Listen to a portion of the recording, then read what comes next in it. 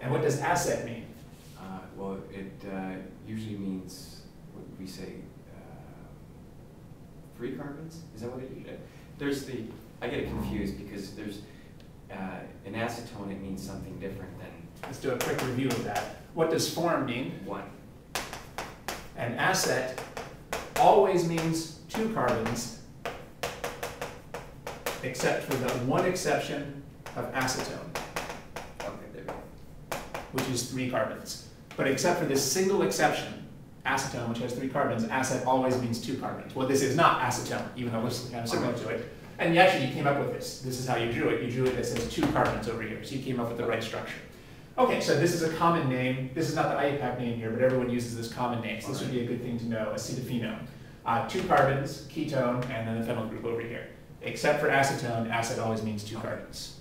And you came up with that. Good. And so now we have more work to do. Yeah. Now we have to start adding reagents to this to make it into this.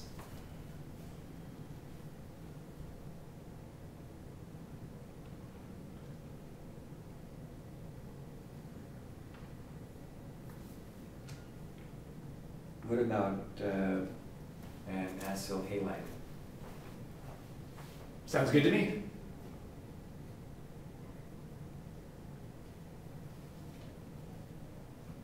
That's right.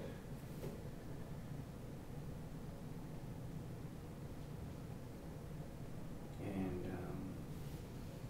let me see. And we're not going to need a catalyst because it's an acyl halide, which is doesn't need it. Right.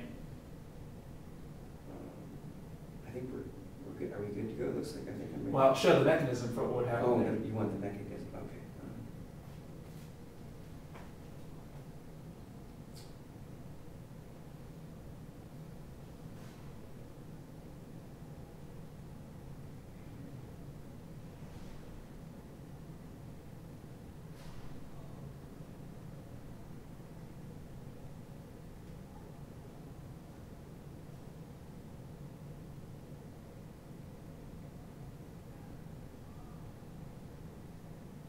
I'm stuck on this one. Okay. Let's go through some useful techniques here. One thing I'm going to do is, it always helps to draw your intermediates like your product. So rather than drawing this like this, let's draw it like this, just to save us a little bit of confusion. Then I'm going to put in some numbers. I'll call this number 1 and number 2. Okay. And the purpose of those numbers is to label the corresponding carbons in this picture. So this would be the number 1 carbon, and this would be the number 2 carbon. I think it's pretty clear that these correspond to each other. The phenyl is like a landmark here. And now what should I call this carbon? Well, I'll come up with a brand new number for it, because it didn't appear in the starting material. I need a base. To do what? To deproton. Okay, that might work, and we'll talk about that in a second. Okay, but I think you're on the right track there. But so here's the numbers that we could put in. Okay. And then you came up with the thing that we wanted to get attacked. You said, gee, it might help to squiggle the bond that we're trying to form. We're trying to form this bond between the number 2 and the 3. It's always helpful to squiggle. So we need some way for the number 2 to attack the number 3. So we need to do 2 things. We need to make the number 2 nucleophilic, and we need to make the number 3 electrophilic. Well, you came up with a way to make the number 3 electrophilic, just to make it into an acyl halide. All right. We know that these are very reactive electrophiles. But what we neglected is we didn't make this into a nucleophile. Now you suggested we could use a base. Now that would make this into an enolate. And then we could do an addition elimination. But for various reasons, that's not the best approach here. Maybe because the enolates are too reactive. I'm not quite sure why an enolate's not the best approach here. But we want a more moderate nucleophile. What's the way that we just learned to make this alpha carbon into a nucleophile? What's the technique that we've just been learning for making an alpha carbon? By adding an enamine. That's right. Or an amine. By making it into an enamine. Yes. Okay, so let's use that approach.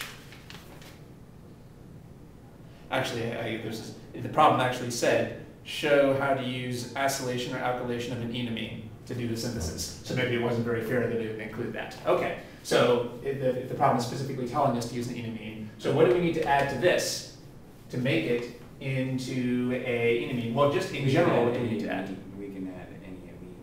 Yeah, what type of amine? A secondary. That's right. You come up with any secondary amine that you want.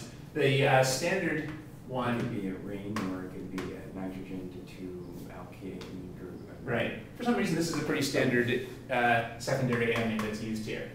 So we can go ahead and stick with this. And we want to add the acid catalyst. So now, let's draw what would be the product just of this step. What would be the product of combining this and this?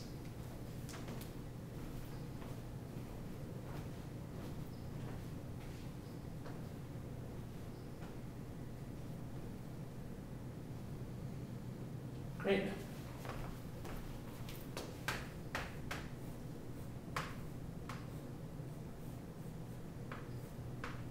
So would these be all, if you were doing this in the laboratory, would these be all added at the same time?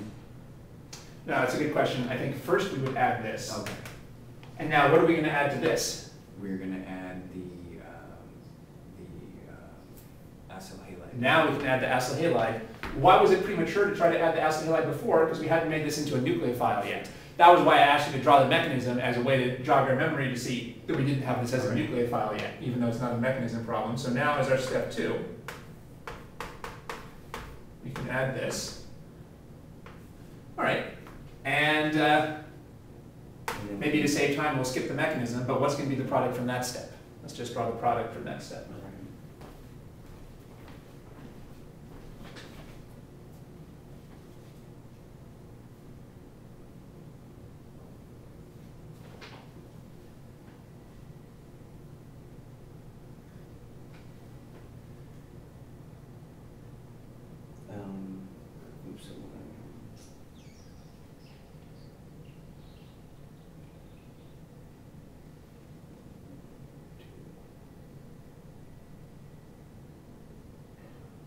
Let's actually show the electron pushing arrows for this first step. Okay.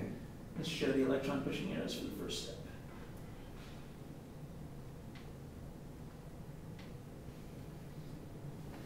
So for the first step, these electrons are going to come in. Mm-hmm. Now you showed the chlorine leaving. Of course, it wouldn't leave in that very same step, Correct. would it? That was just a shortcut. Now the one thing that you left out is remember that we imagined this lone pair kicking these off, and that's what would help us to draw the product correctly. That's what was missing from your picture there. Okay. And my chlorine atom should still be attached, though, correct? Well, I don't want to go through the whole mechanism. So after the first step, the chlorine will be attached, and then when the carbonyl reforms, it will be gone. I just wanted to show the arrows for the first step because that gives us this bond here, which we were missing before.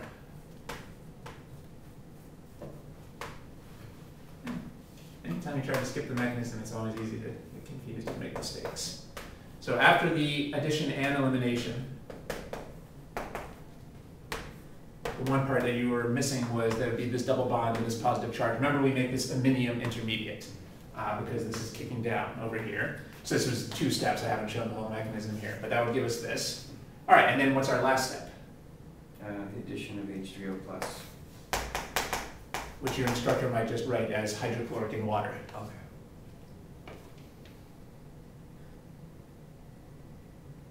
Yeah, the way your instructor writes that is. And the purpose of that is to reveal the hidden carbonyl here and kick off this nitrogen. So some techniques that we used here that are helpful are putting in numbers, putting in the squiggle, drawing the starting materials like the product. But the only thing that you didn't get here was how to make this into a nucleophile. Now, again, one way we've seen to do that is with a base that makes an enolate, but what we're reviewing right now is making it into an enamine.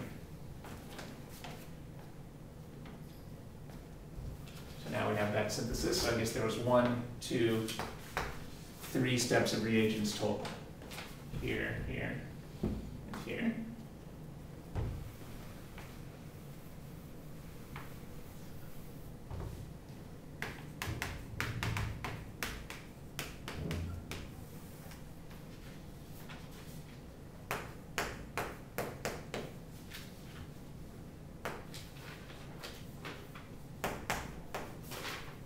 Let's try to do this synthesis.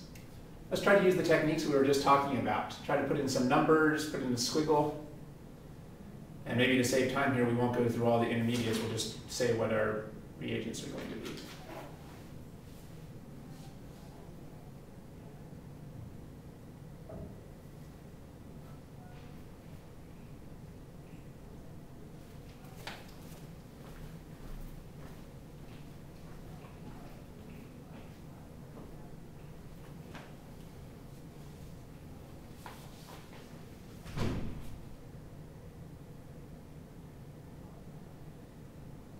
So let's put in some numbers on the starting material and the product that will help us decide.